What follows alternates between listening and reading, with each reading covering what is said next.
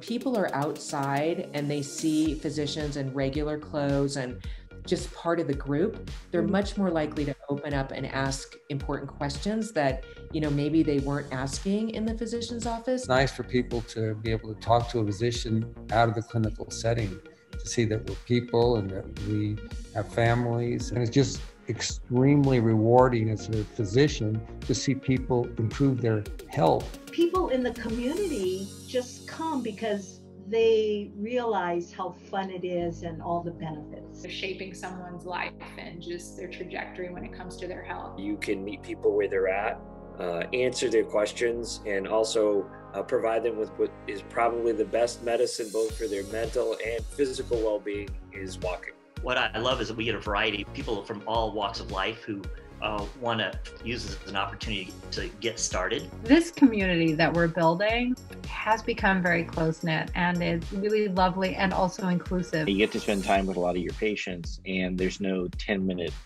cut point in terms of, okay, you got to be out of the visit. There's a deeper patient-doctor relationship. Some people could say, well, you're just going for a walk. I could do that by myself. These walk with the docs take on much deeper meaning, because what's happening is you've created community. The walk was not just about physical activity. It had this social aspect to it that was so real. You have everything you need to walk yourself towards a healthier life.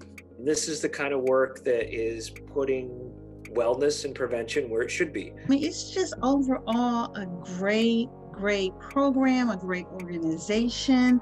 I would put Walk with the Future Doc probably right on the very top of my list of wonderful things that I've been part of. We hold a privileged position in our communities, and it's really an honor to get to do something like this, to be part of our community outside the office.